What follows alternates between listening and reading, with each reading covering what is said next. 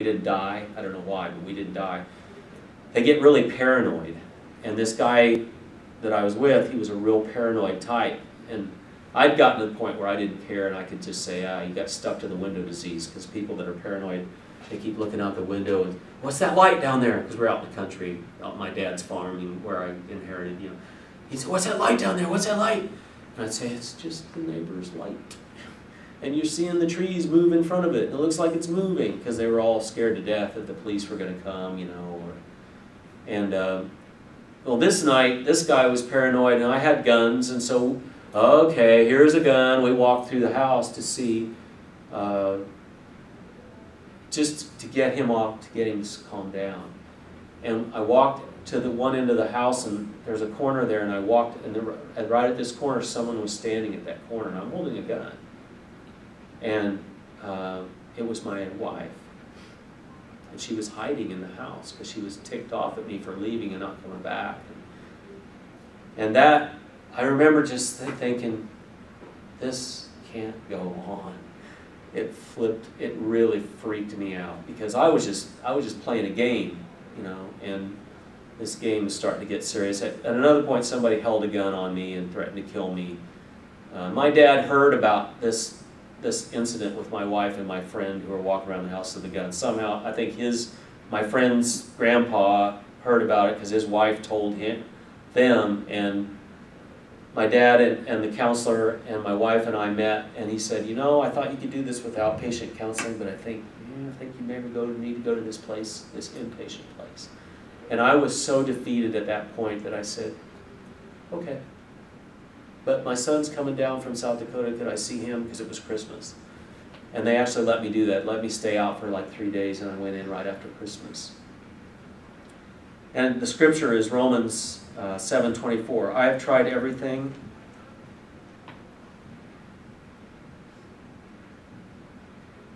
I'm sorry. These are tears of joy as well as sadness and grief. I've tried everything and nothing helps. I'm at the end of my rope. Is there no one who can do anything for me? Isn't that the real question?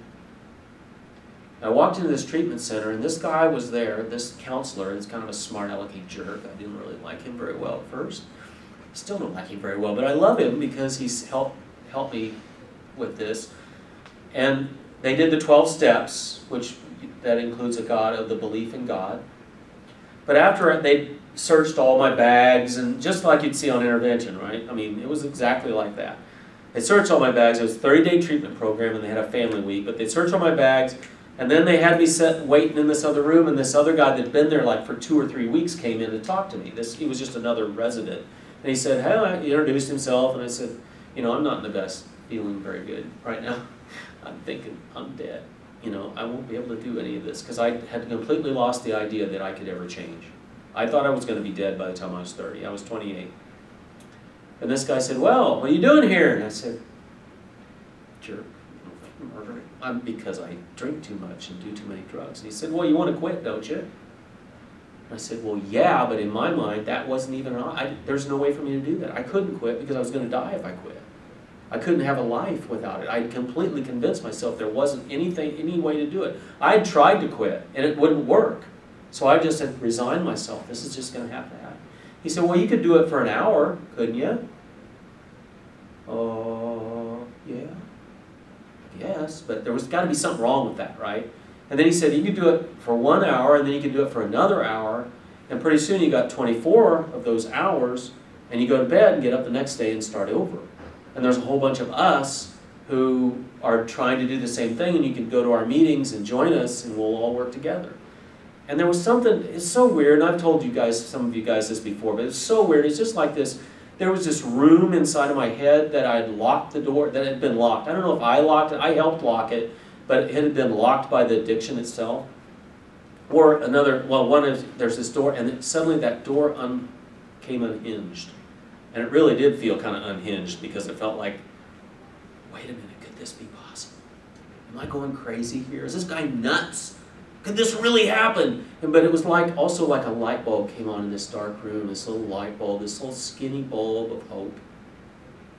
And I was able to. I bought it. I thought, well, why not? I've tried, that's what I told my wife, she's my ex-wife now, but I told my wife at the time, she didn't want me to go because she was scared to death. And she was sitting out on a farm where a drug distributor lives, and people had broken into our house already and stole our stuff. And they'd gone to my friend's house and threatened him and his wife and said, we're going to come back with more money later.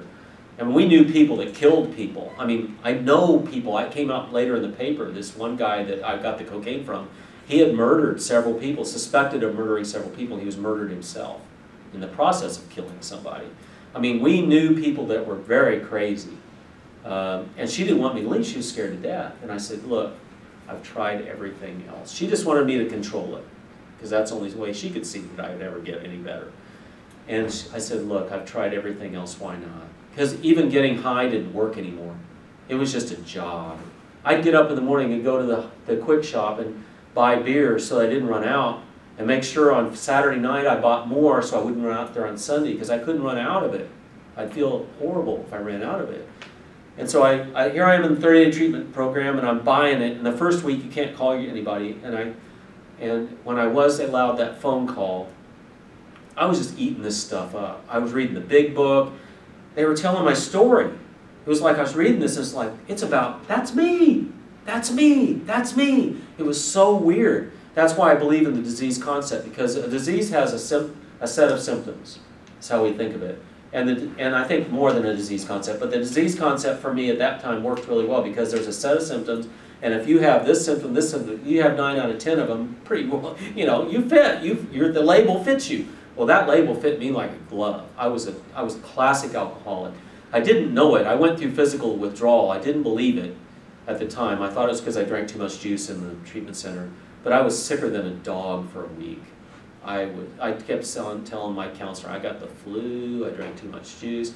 It wasn't until 6 months out of the treatment center, listening in an AA meeting to somebody describing withdrawals and realizing I was physically withdrawal. Because there was a part of me that still wanted to hang on, that I'm Cecil View's son, and Cecil View's son doesn't get physically addicted to alcohol. It caused me problems, but it wasn't that bad. See, I wanted to hang on to this one little shred. And that shred, by being in the meetings, finally got opened and revealed, and I was able to admit it. Yeah, I was. And it was kind of relieved, because it was like, oh, that's what that was. Oh, my counselor was right. Oh, now I know why they wanted me to go to halfway house, because I was going back home to a house where I had been distributing drugs, and a wife who wasn't in recovery yet. But I just wanted to go home with my little girl, and my little boy, and my little girl, and my little boy didn't live with me. He lived in South Dakota, so that wasn't an issue. But I wanted to go home. I wanted to get a job. I didn't want to farm anymore. I got a job, and I wanted to go home on Friday nights and watch Magnum PI and have my little family. That was my dream at that point, because I was so grateful to be alive. I didn't care about anything else, and I wanted to have my family, and I wanted to do it right. Now I understand. I got this big book. We do this 12 steps. And I can share it with you, and you can do it, blah, blah, blah. I worked for the treatment center as a volunteer for people coming out of treatment into our area. Went to my first AA meeting in Greensburg, Kansas.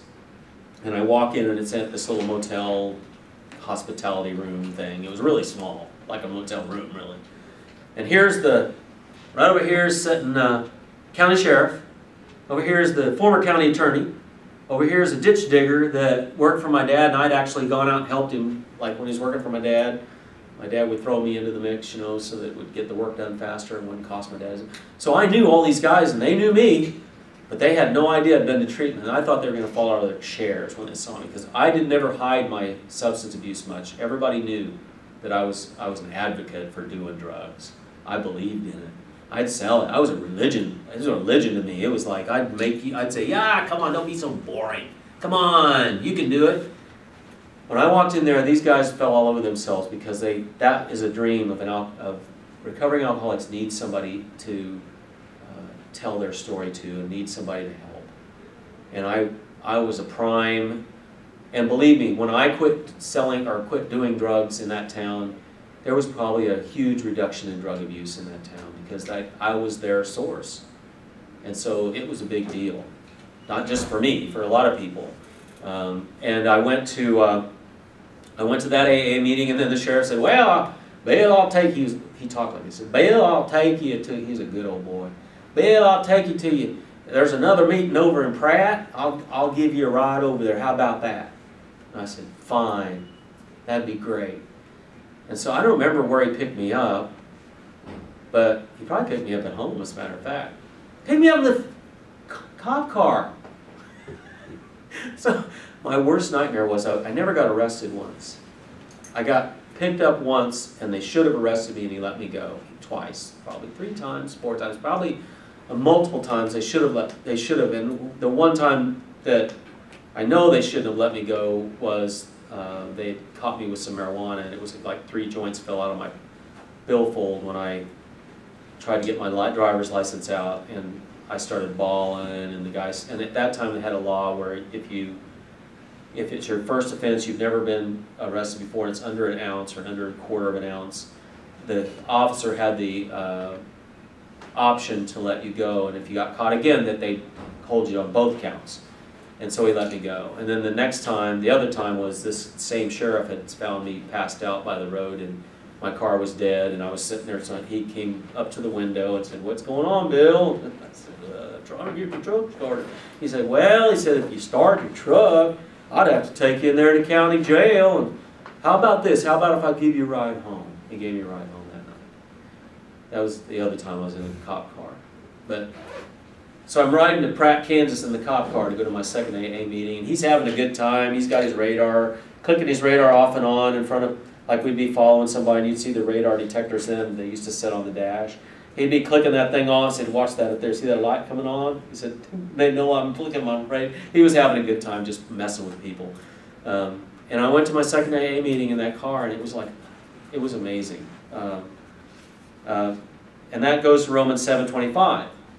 Which says the answer, thank God. Remember the question was, the real question was, is there no hope? Is there no one who can do anything for me?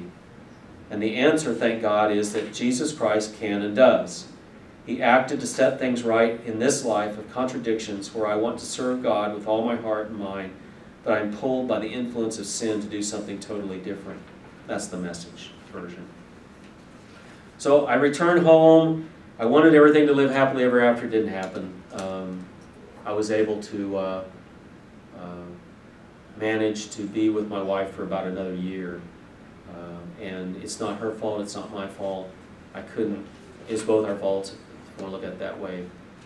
She was not ready to stop, and I was going crazy with my codependency. Is like this, it's a compulsion to help other people. So one of my things that I ended up, and I won't talk that whole story out, but one of the things I ended up having to do later on when I became a drug and alcohol counselor was I had to go deal with my need to fix people. So if you came in to see me as a client and I gave you the 12 steps, I gave you my best shot, and you didn't want to do it, that drove me crazy. I had to give people the choice. And I had to let myself off the hook. It wasn't up to me to cure everybody. And that's what I talk to you guys all about in Practicum and in all my classes about. You've got to have that, get to that point in your life to see that you can't do this. You can't help other people to help yourself. It's nice when it works out that way. It's nice when you get the benefit of watching somebody grow, but 9 times out of 10, that ain't going to happen. You're not going to see it happen, or it's not going to happen if they're going to look like they rejected you. And you're just planting seeds a lot of times, and you just have to be happy with that. Be the happy seed planter. But at one point, I had to go get help, and I tried to, and this manifested itself in my relationship to my poor wife, because she married me as a drug distributor crazy man. I mean, and I basically had forced her into marrying me. She was like 8 years younger than me. I was ready to settle down and be a farmer or whatever. She was not, that was not something that it's like we both woke up when I became sober and looked at each other and said, who are you? She had beliefs that I couldn't handle, and I'm sure I had beliefs that she couldn't handle. She started running around. She still went out on the weekends and partied, and I heard rumors that she was seeing somebody. And one night I went up to where this party was going on, and I had bundled up my daughter because I'd gotten all righteously angry about it. I'm going to catch him in the act. And I bundled up my little girl, and put her in the car seat, and it's like 11 o'clock at night. She was in bed, and I whipped up to this house, and I walk in this house, and there's my wife passed out on the floor. It's a party. There's people all over the place. There's my wife passed out on the floor, and there's this guy that she was supposedly with passed out in the other chair, and it was just... And I looked around, and I said, what am I doing here? And I thought about my daughter being out in the car in the middle of the night. I thought, I'm going nuts. I'm crazy. And that's when I made the decision that we needed to be separated. I needed to take that step away. And we actually went to the... She didn't fight me for custody, because I'll give her credit for this, a lot of credit for this. She saw that I was, of two people where our baby could go, besides other people like foster care, which I could also have seen have happened, she saw that I was probably going to be the more stable parent, and she didn't fight me. She didn't, and part of that's maybe she didn't have the wherewithal to do that, but she went to the lawyer. We used the same lawyer and went to court, and so that's a long story. My daughter is now, that daughter is a nurse and works for Kansas KU Medical Center. I have a grandson from Lennox who just turned 6. My oldest son from my first marriage, he lives in Meade, Kansas. He works for an elevator as a manager, and his wife and him have 2 children. And they're happy. They like the farm life. They like that country life. Meade, Kansas is not, probably was smaller. After Greensburg, they did live in Greensburg, Kansas, and after it got blown away in the tornado, he moved to Meade.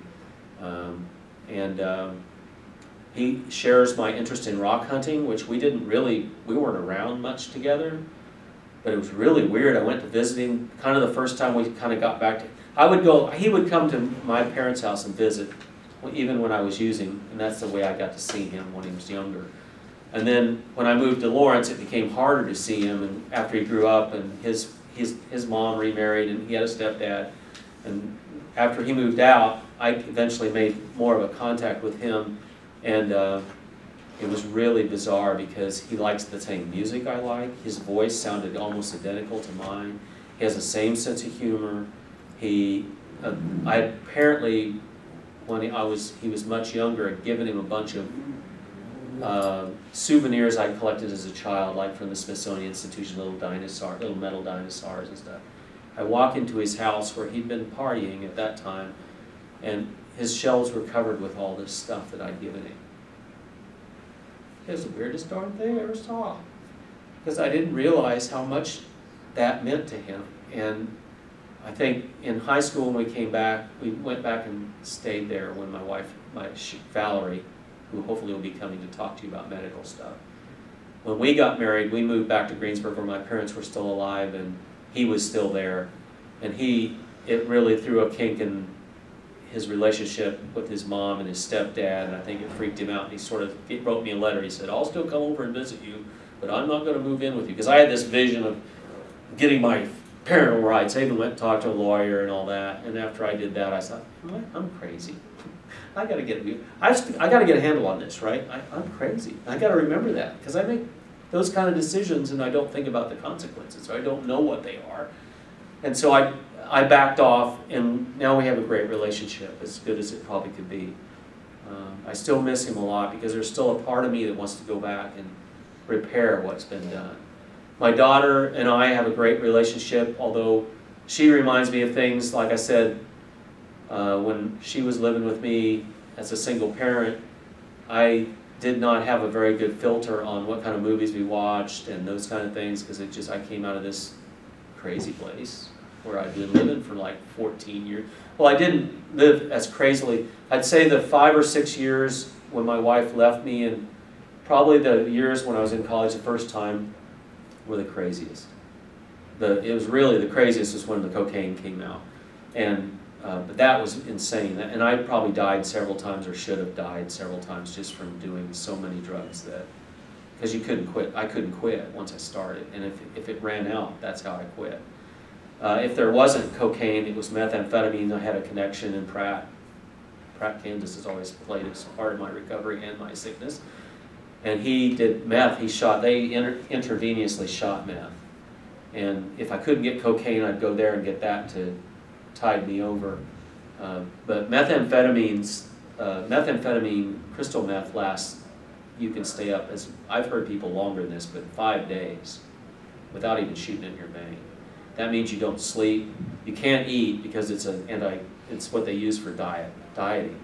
Most amphetamines, they used to give that as diet pills to housewives because it suppresses it really suppresses it. I mean, to the point that after a binge, people will, like me, would somehow, your body would be telling you, you've got to eat. You've got to eat. And I couldn't, I'd go to buy a hamburger and you take a bite of the hamburger and it's like chewing a piece of styrofoam and I couldn't swallow it. There was no, I was so dehydrated from drinking beer and not eating and not drinking water that I couldn't swallow it. And I think, I'm going to die. And what I ended up doing was I'd get a milkshake then and drink it, and I could drink it. And the milkshake got nutrients into my system. And then if I drank that long enough, then eventually I'd get enough, and then I'd pass out, sleep. And then I'd wake up, and I remember eating, like my second wife would fix me a meal, and I'd be eating the meal. And one time I fell asleep and my head hit the plate. I'd pass out again. Because I didn't have any sleep for 5 days. I mean, your body's just going, you gotta sleep, you gotta eat, you gotta sleep, you gotta eat. That's all it would let me do. And then I'd wake up after about a day of sleeping. Guess what happened? I remember, I'll end with this. It's a horrible story, but it illustrates that it's a perfect story for addiction. This was back when I was dealing cocaine, and you would drink and do cocaine. You couldn't stay up as long because you'd pass out sooner. And I passed out, and the alcohol probably sedated me, and I passed out. And I remember waking up and thinking, my dad's going to come out. He's going to expect me to work, and I've got to get up and I got to get up and do something. Because at that time I was supposedly running the farm. I was running the farm into the ground, but I was trying to run the farm for him. And I remember crawling out of this waterbed that I'd passed out on, and literally getting down on my hands and knees on the floor and crawling over to the desk where I thought I might have left the cocaine, and digging through drawers and finding empty things, and finally finding enough to do a little bit of cocaine, and then being able to get up, walk to the kitchen down the hall to the other end of the house, open the refrigerator, pop the top on a beer. That's addiction. That is the final. I'm lucky to be alive, lucky to have any brain. So when I'm forgetful, you guys just quit teasing me about it. I tease myself about it. I think stress has more to do with forgetfulness than that. But when you're stressed out. Anyway, do you have any questions? This is your chance. Ask me anything you want. I have a question. Okay. It really doesn't necessarily pertain to you, but how long, like when somebody is a drug addict and they go into withdrawals, how long, you know, you see in the movies where the people are like sweating and they're like aching, how long does that part actually last? It depends on a whole bunch of things. It depends on what drug we're talking about. It depends, like, there are Valium. You'll go through withdrawals once and it has a half-life of like 2 weeks, and you can literally go through withdrawals again in 2 weeks if you've been taking it. Like, they used to prescribe that as Mother's Little Helper for housewives because it just made you feel good. You know, if you're anxious, it makes you feel good. And they, kind of like methamphetamine, they used to, not methamphetamine, but they used to use amphetamines for dieting. Alcohol, usually it's 4 to 5 days. But again, then it depends on the dosage that you've been using. So an old guy who drinks a fifth of whiskey a day, and I may have been drinking that much alcohol itself a day with my constant beer drinking, but probably not. I probably wouldn't be able to get that much into my system. I wouldn't have as much into my system at once as a guy that's sitting there drinking out of a bottle of whiskey because it's got higher alcohol content. So 4 or 5 days with alcohol. With methamphetamine, you don't really know, I don't know, 3 or 4 days, up to 2 years. And I would say that because on any of these chemicals, even though the chemical's no longer in your system, the effects of the chemical are still there. So you could, if you want to redefine withdrawal, methamphetamine, people that are on methamphetamine, they've done brain studies, and there's probably more updated ones than I know about, but for 2 years, you're stuck in this place where you don't have the good, feel-good chemicals anymore available. That you guys all have serotonin and dopamine available to you. So when you get a good grade on a test, you're like, yeah, or you know you won the game, you know, you get a rush. People that have gotten off of drugs, what happens with the methamphetamine and cocaine is it drains, it makes you, it stimulates your brain to release all those chemicals at once. So the first high on cocaine is the most, it's like you can't even imagine it. But the next high is less because you've already drained your dopamine. And if you keep doing it, you've drained all those chemicals out of your system, and your system doesn't just instantly refill it. You know, it takes a long time for your body to refill it. So somebody that's got a long history or has been doing a lot of cocaine, for, they say up to 2 years, you can have this, it's like you're walking around, everything's foggy. You know, like on a foggy day, there's no happy, there's no real serious depression maybe, but there's no joy. And the problem is your brain cognitively knows there's one way I can feel good. And they go back. That's why relapse is so prominent in all chemicals. It's not just that, because if I quit doing alcohol and my wife's out doing something that I see somebody, you know, I'm upset about something, I know one thing that makes me feel good, or used to. Even the fact that it didn't make me feel good anymore, your brain remembers that first time, and you can't ever forget the first time. You cannot go back. I wish you could erase it. Now, I've been really blessed. I don't feel that compulsion to use. But I had a lot of other compulsions, so I'm not sure if that some of those others might have covered some of that up. But I've been in AA meetings for people that have been 2 or 3 or 4 years sober, still have cravings to use. And I tell you, that crap, I don't ever want to touch it again. I don't have, but today, I know well enough not to say it that way. I need to say it. Today, I don't have that craving, and I'm not going to do it today. And that's all I have to do. Because if I say I'll never do it again, what if I did get a craving? I wouldn't be ready. But if I acknowledge that I'm powerless over alcohol, my life's become unmanageable, that's the first step, then I'm always, today